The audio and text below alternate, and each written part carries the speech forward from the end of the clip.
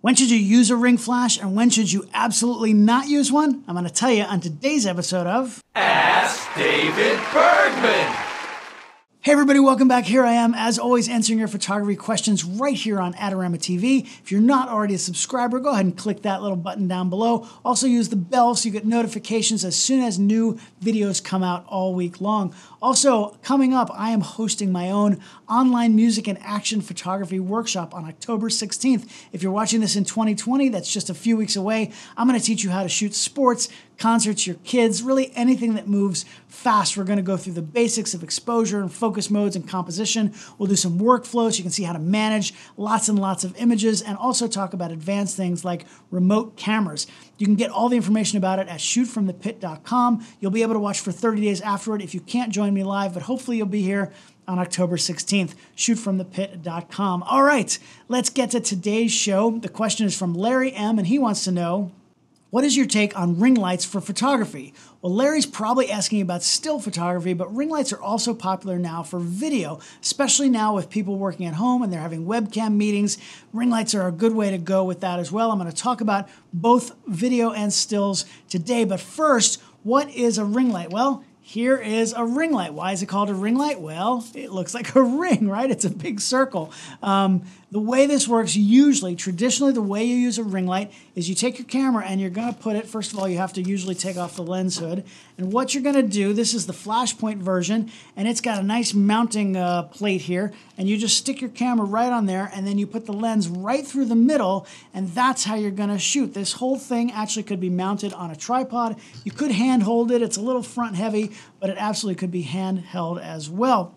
Now, why would you use a light that looks like a circle like that? Well, like I said, the primary way it's been used is on axis, which means you shoot through the lens like that, and the light is going to come straight forward right from the lens position. Now, that's going to give you flat, shadowless light. It's really good on skin because the light is coming from all sides around the lens.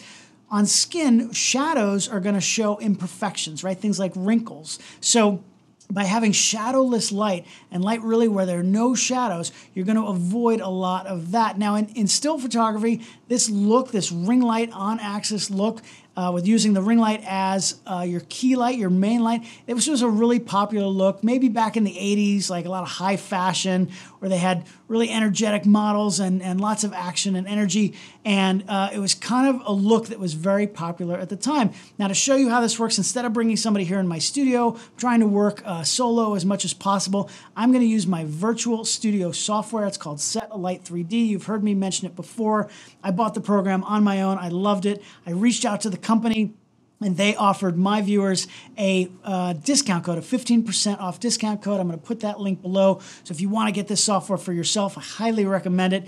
Go ahead and use that code. It'll give you a nice discount. Now, let's go in the software here. Basically, what you do is you can put as many models as you want. They have different people you can put in there, male, female, and then different clothes and every possible light modifier you can imagine. Now, what I've done, you can see here on the side, I've got my layout, I've got my flash, my ring light right on my camera, and the model right in front of the backdrop. And you can see what that shadow is doing. The shadow is, because it's coming straight from the lens, it's hitting right behind the model. Now, that look, that ring light look, when you look through the lens, is going to give you this halo-like shadow on the background. Now, as far as on my subject, there's basically no shadow. It's a direct, straight on-axis light. And that's, like I said, really nice. And that sort of style was always, they like to overexpose it, which is what I've done here. By the way, of course, your exposure setting is here. That's just the light. I've got all my different camera settings up here. I've already preset all of this for this this demo. And again, the light on her is shadowless and flat and even. And that's a look. But again, you can tell the ring light look when you've got somebody up against the background and you can see that halo around them on the back. And that was the fashion for a while. Now, another way you can tell if somebody's using a ring light is if you look at the catch light in their eyes. Our eyes are very reflective, and in your eyes in a photograph, you can see usually the light modifiers that the photographer has used. It's a good way to reverse engineer pictures and try to figure out how it was lit. But when you use a ring flash or ring light, it's going to be that sort of really unique donut shape, right? And you can see it pretty obviously. Now, I've done shoots with this before. Obviously it's going to reflect in glasses, but I also did a video about this, a 2-minute tip video that I'll put a link below. But basically, the closer you are, the closer the lens is, and the closer the light is to your subject, the bigger that catch light is going to be. If you're further back, it might be a little bit harder to see, but you can always see that distinctive donut shape in somebody's eyes. Now, you could take the Ringflash and put it off camera. You could put it on a stand and then put an umbrella on it or a softbox or something like that. I'd say if you're only going to use it like that, there are better solutions. It's a little, like I said, awkward to do that. If it's the only light you own, it certainly can be put into double duty if you're going to use it on axis as well. But if you're only going to use it off axis, I'd say there are more traditional flash options that you can use. But the thing about this type of light is now that look really isn't as fashionable, you certainly can still play with it every once in a while, but now that look isn't as popular as it was, there still is a great use for a ring flash, and that is for on-axis fill. Not as a key light, but as a fill light. So let's come back into the software here. I'm going to change my lens from an 85 to a 200. Let's aim my camera back up so we're really seeing her face well. And again, you can see that halo. It just takes a second for these to render because I have it on really high quality. I want to see every last detail. So let's turn our ring flash off and just bring in a softbox, right? Now, this is a traditional large softbox. I've got it up high, about 45 degrees over, 45 degrees up. You can see where I've got it set. And then what I'm going to do, if you look at the picture, you can see the shadows here because I could even bring in a black V-flat on the side to really kill those shadows, right?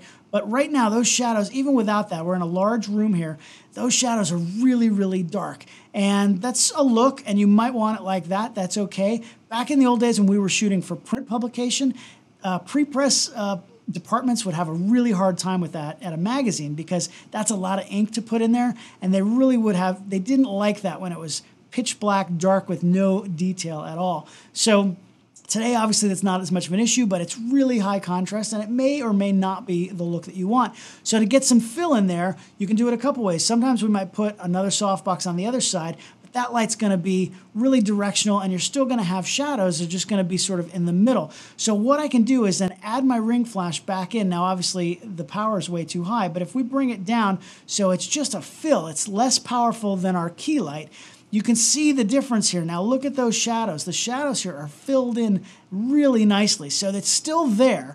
You still want to have shadows a lot of times too, because it adds depth and it gives it a dimensionality, a three-dimensionality that you don't have with that flat, shadowless light. But let's turn off the fill, and you can see how dark it is in here under her hair and next to on the side of her face. And then if we add it back in, it just fills that in. And you can, do this to taste. So you can bring it up maybe a little bit to fill it in even a little more. So you've still got shadows, but they're just filled in a little bit more. And it's a really nice control thing. It's because the light is on axis, it's coming from straight in.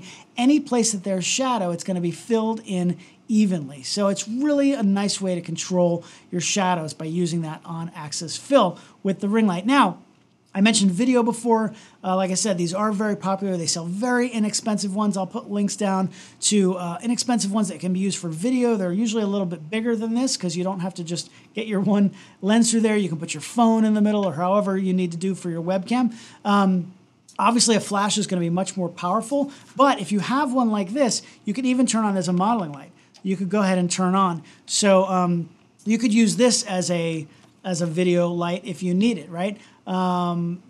There's absolutely nothing wrong with that. And when you shoot on axis, again, it's nice and flattering. However, there is one case where you never, ever want to use this as your main on-axis key light, and that is, especially for a webcam, if you're on with your boss or whatever, if you wear glasses, right? Take a look at this. If I go right here, you can see these bright circles in my eyes that are going to be very distracting for anybody that uses them. Now they're green here because of the coating that's on my glasses, but that's going to happen with most people's glasses, or at least a lot of them. So, they've been selling these ring lights and they're great for webcams, but if you wear glasses, you've got to get that light off camera. I did a video recently about wearing glasses and how to keep reflections out. I've got a large softbox here off to the side in my CLAR light, And sometimes when I turn all the way, you can see it in my glasses. But when I'm looking this way, it's far enough at an angle that you don't see it at all. So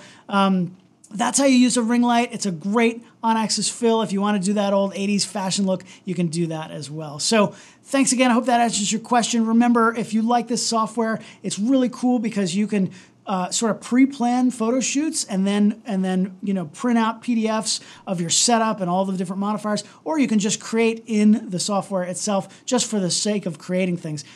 Infinitely customizable. There's a whole community section where people have posted the things they've done, and it's really amazing some of the complex things that lighting ways people have designed these things to do crazy, crazy cool pictures. So check that out. The coupon code below, 15% off.